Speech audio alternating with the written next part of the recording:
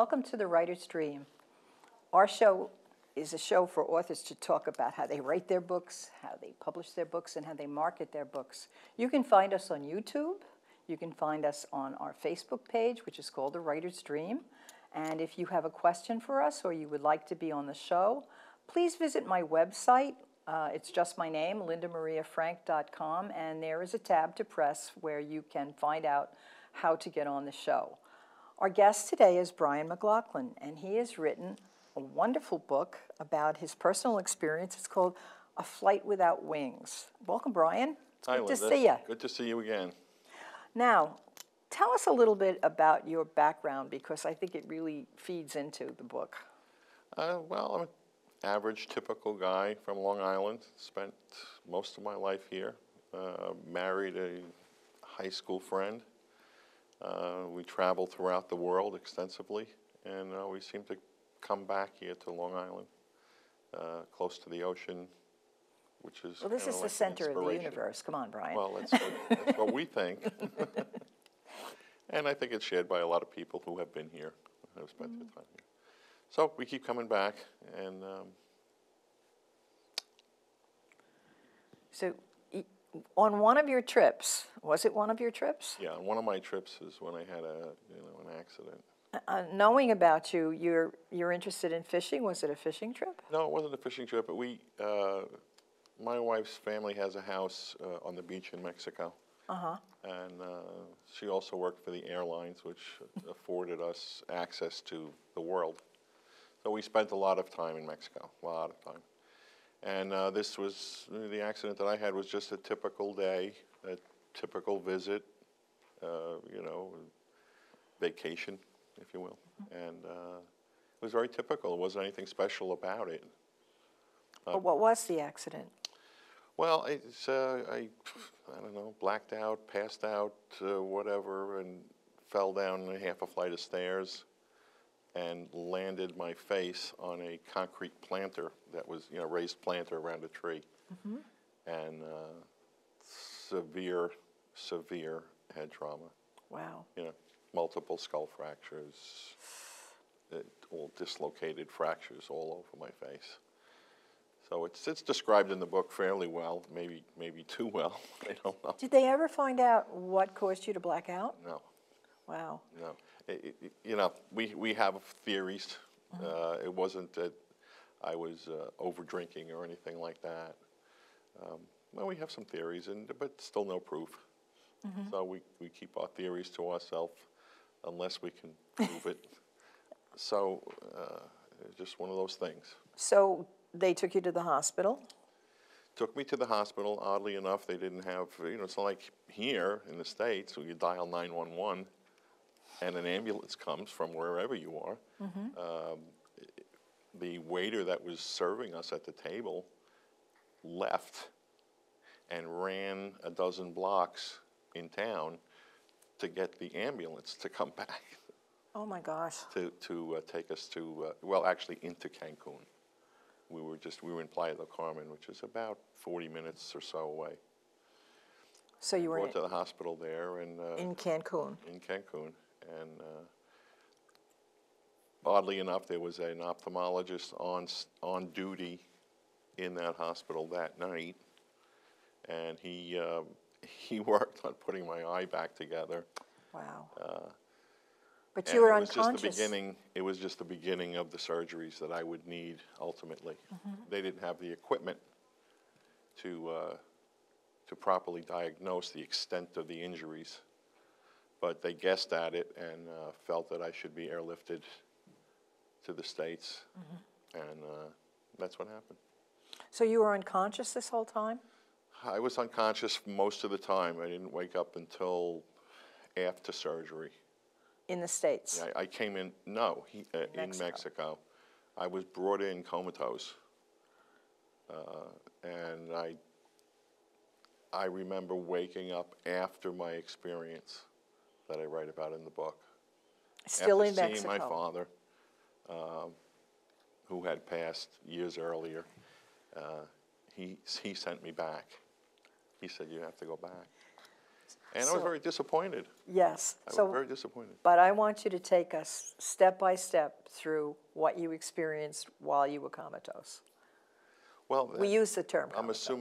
assuming that that's when I had my, what I call near-death experience. I used to call it a death experience. I knew nothing about them until my own. I describe it in the book as typical of many stories that you hear, where I was aware of the doctors and nurses around me, could hear them, could have quoted them, but I couldn't speak. I just couldn't speak. And that was a little bit disturbing. And I kept thinking to myself, listen, I can hear you, but I couldn't get it out. Then I sort of seemed to drift off to some place where other people compare it to the, bright light or the tunnel, it's similar to that. And where I ultimately met up with my deceased father. And he was the one who sent me back. He looked very different than he looked the last time I had seen him. He died of cancer, so he was just a shell of a guy that he was. But when I saw him there, vibrant, happy, pain-free, and he didn't react to the way I looked either, which I didn't know at the time was quite a mess.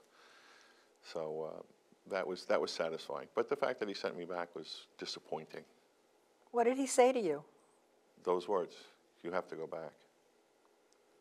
And which is, there was a lot of feelings involved, a lot of feelings that you feel, and not necessarily spoken, even though he did speak those words to me. When he did, he turned from me to leave, and I turned from him to leave. And at that moment is when I opened my eyes in the hospital. In the operating, yeah. So very powerful, very profound. Now I'm going to ask you a silly question. Did this change your life? Oh my God. Yeah, I would say, although I never had a sense of time when I was there. Could have been seconds, could have been minutes, no sense of time. So it's hard for me to determine. How long? Unless I were to go and check and see how long was I comatose, and maybe try to determine that way. But you lost when you hit that planter, you lost consciousness. Oh, I was gone.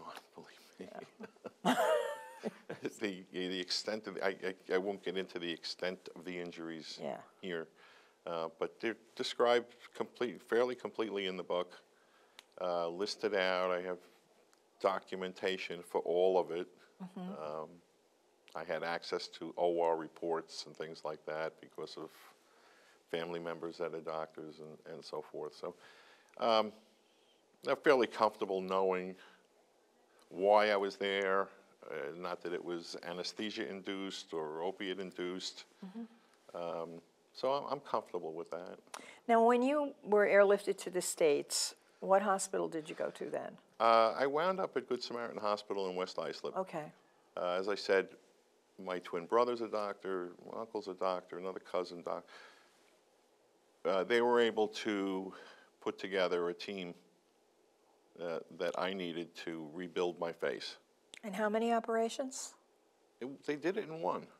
All right. That's it was good. extensive. The work that they did was extensive for one surgery. It was 6 hours or so, 6 or 7 hours of surgery. And they were able to put that team together and what I call in the book, fix me. And, now, did you have a further experience when you had that surgery? No. Okay, it was just that one. That was just all painful and get me out of the hospital type thing. Yeah. Just a typical injury. So, what inspired you? Why did you write the book? And tell us about the title, A Flight Without Wings. Why that title? Well, after much thought, the title, Flight Without Wings, was had a double meaning. The flight without wings, obviously, it indicates a trip someplace without benefit of, you know, wings or engines or, but for me, it was a throwback to my preconceived notions of what heaven would appear to be. And after having experienced it, or what I believe it was, for my own belief, that's what I believe I was. I didn't see those things. I didn't get that vision that I had in my head. I didn't get that while I was there. I didn't see any wings. I didn't see any halos. No angels. My father, you know, no angels, no unicorns, no. None of those preconceived St. notions Peter that I wasn't had. there. I didn't see St. Peter. I didn't even see the pearly gates. And I don't know, and I'm not professing to know whether I was, you know, online, you know, to get in, or whatever. And you know, Linda, I'm not even, you know, indicating that it's everyone else's conception of heaven either. Maybe it's a state of mind. Maybe our consciousness exists afterwards. I don't know. Maybe it has a zip code. I really don't know, and I'm not professing to know. All I'm saying is, in my book, is that this is what I saw, this is what I felt. What it really is, or whatever, is debatable. So, what is your message in the book? What in relating this experience, what are you trying to tell people? I think the biggest thing that I'm trying to tell people is the same big thing that the experience was for me, and that is that the experience itself was not the whole story. The biggest part of the story for me came afterwards, and is still coming. Okay. In other words, I experienced certain things. They changed my life. They changed my outlook.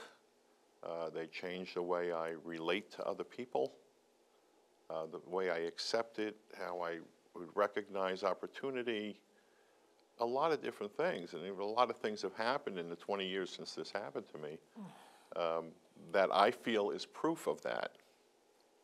Someone may argue that, but... Can you give us an example? Yeah, I'll give you an example that's in the book. And the lack of fear from the peace that I got, the feeling of peace that I got, also eliminated the fear of death. Okay? Which also eliminated my fear of a lot of things. So I was able to approach things, still able to approach things from a little different perspective than I did before, without fear. So I had a business, it happened to be commercial painting, one of the businesses, and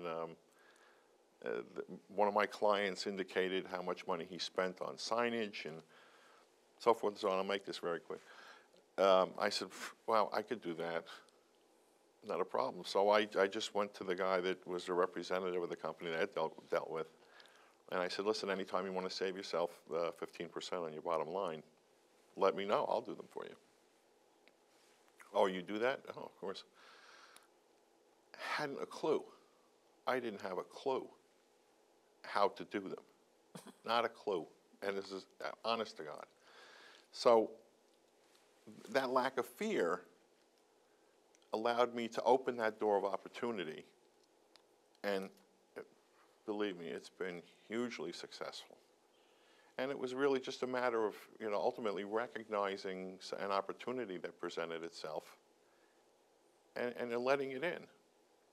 Well, we were talking before the show about the fear factor. Right. And we were really discussing the whole concept of how many people poo-poo these out-of-body, near-death experiences, whatever, as some phenomenon of brain trauma. And some people are adamantly opposed to even accepting this. Some people are open to it. Some people embrace it. And what I found, because I'm getting on in years now, I talk to people a lot, is that fear stands in the way of a lot of joy. Certainly does. and a lot of being able to embrace what is out there in life. And I'm glad you said the thing that inspires me most is that you lost your fear of death. And I'm hearing this message from so many different places about, you know, death is like a transition. There's something after this. There's another life out there. There's a whole nother existence. And my background is science. And my background in science, I love to read about what the astrophysicists are doing now. Not that I understand half of it, but there's this thing called string theory, which indicates that there are a whole lot more dimensions than we ever thought about. Right. And so what's happening is science is becoming more in tune with all of these experiences people are saying. And don't you find that if so many people are talking about this, it just can't be like some random thing? Yeah, I do. You have a background in forensics or something, don't you? Yeah. I taught forensic science. Yeah, you know, very hard to prove something like this that happened to me, you know, metaphysically or some quantum physics. It's very hard to offer proof for that. But I feel that, you know, science and religion or spirituality coexist. Me too. And I happen to think, my own opinion is that they overlap in many places. And that gray area that's formed from their overlap is where most of us define our belief systems. Mm-hmm. So, you know, I've had doctors, even ones that tried to put me back together, stand there and were unable to explain to me why I was still alive. The neurosurgeon could not explain to me, looking at my MRI and looking at me standing in front of him, was at a loss to explain how I could still be alive. Because your brain damage was so extensive? Well, no brain involvement, but the breakage of bones, a blowout fracture of the eye orbit, which shattered bones throughout. Normally, or under other conditions, maybe, that would have pierced the brain, caused involvement, a brain bleed, hemorrhage. Yeah. No.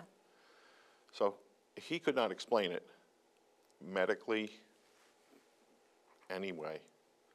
So for me it was a good validation because, and you know, we all accept that.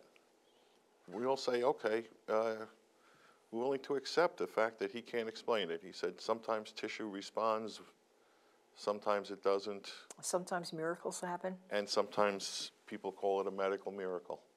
And we seem to accept that. It's an unexplained event.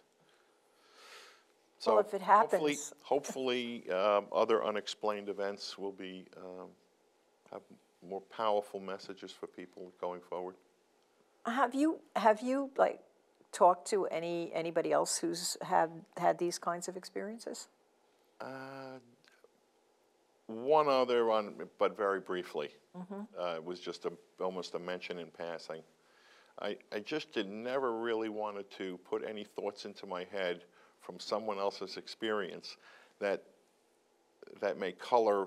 That might change what you. Might change it. You know, someplace someone that got, you know, filed in the back of my mind someplace, and came out not as being 100% my recollection of it or my experience with it. And I was adamant about it being strictly my words. But I mean, these 20,000 words in this book is a very short book. I mean, I could show you the manuscript, the original manuscript that I typed out, and it very close to the same 20,000 words that are here in the book. So as I recalled it, I wrote it down, and that's how it's presented. But since it's been published, I mean, now that you've gotten your story out the way you wanted to, have you have other people sought you out? A few have asked. A few have taken the time to write reviews, as you may have seen a few. But I don't know, many people seem to retreat. Right? And I kept this story to myself for 21 years. It's a long time. That is a long time. And up until the time that I spoke to the neuropsychologist who is quoted on the front of the book, I would have kept it to myself for another 21 years, quite honestly. He indicated that people would be happy to hear the story, to learn, to, get something out of it. So he kind of convinced me to write the book, and that's why I gave him credit for that on the front of the book, having done that. And has writing the book, the process of writing the book, changed your perspective of this experience? No, it hasn't changed my perspective of the experience. It has changed my perspective of the process. The process of writing? We're both laughing. When I first approached this whole thought, I thought, number one, who would want to hear about my life? Well, that's what I went through. Who would be interested in hearing about, and after that, I thought, sitting down and writing enough words for a book, that's going to be tough. Daunting. Well, I actually sat down on 9/11, which was the anniversary of my accident. It happened on 9/11/94. And on that day, on that anniversary, I sat down and wrote half this book in one sitting. It just all came flowing out of me. Before we get into the whole thing about writing, publishing, and marketing, let me read a review. Okay? A fascinating read that is both inspired and inspiring.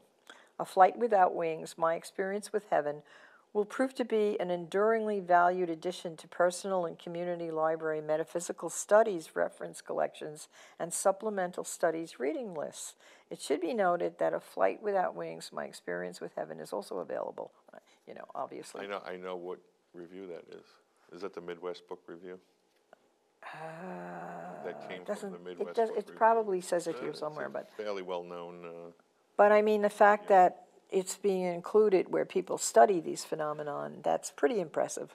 Yeah, I guess you would say I'm impressed with that. Also very satisfying. Yeah. That the different avenues have been able to gather something from it. Those people that study, metaphysical studies, and some people who study religion or spirituality, all the different avenues seem to be getting something out of it. Well, it's very satisfying to me. Well, the only personal experience I have with this, and it's not me, my first husband was in a terrible automobile accident, head-on collision. He was in a Volkswagen, the other person was in a 1960 Chevy. Okay, so not a fair fight. And he said, I could see the accident from above. I saw myself in the car, I saw my leg trapped in the car, and then I was on the ground. So that's Not the same uncommon, kind of thing. Yeah, it's not just uncommon.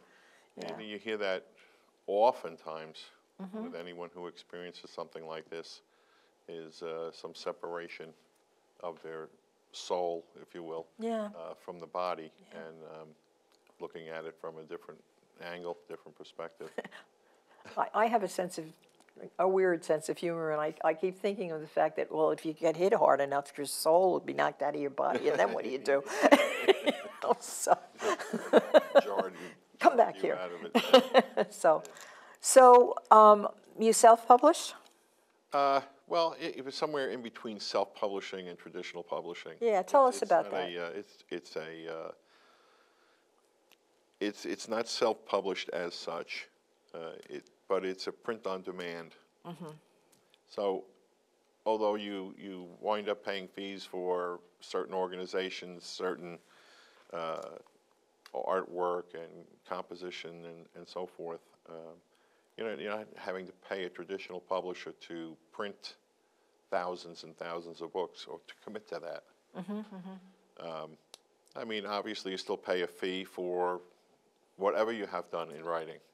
Oh, yeah. So, yeah. there's a fee for everything. But you don't have to, as I said, you don't have to find someone who's willing to put the money up for thousands of copies to be printed. Right. And I don't know, possibly sit someplace until the book is marketed or so Right. forth, enough to use up those copies. So No. these are printed on demand. Right. Now, do you have a Facebook page? I have a Facebook page under my name, Brian McLaughlin. Right. And you have a on the website. Twitter, I'm on at BAM Playa. And I have a website that has all of that information on it. Okay. One can find places to purchase the book, or information about me, or even a snippet of the book itself to read, and they can take it from there. Yeah, that's the best The we can easiest do, way. right? The easiest So, way. because you had this incredible experience and you wrote about it, what would you say to what's your best advice to a writer? Because you obviously were not a writer, neither was I when I started. And what would you tell a writer to help Any them advice? on the journey? Well, I would first suggest that they do the same thing I did, and that is to gather whatever information they can. And there's plenty available on the internet. Talk to other writers. I went and saw you at a writers group, gathered information, and used it going forward. You put it all together and you use it. I think you find that if you do your homework, you do due diligence with the information, you can find people willing to help at a reasonable price and not take advantage of you or of your naivete. And you can accomplish what you want to accomplish. Just persevere. Perseverance. That's what everyone says, yeah. Well, it's an amazing story, and I wish you the best of luck getting it out. And I know that you're going to meet some very interesting people in the future. Thanks, Very good. Brian. Thanks, Linda. Great to It was see you great. again.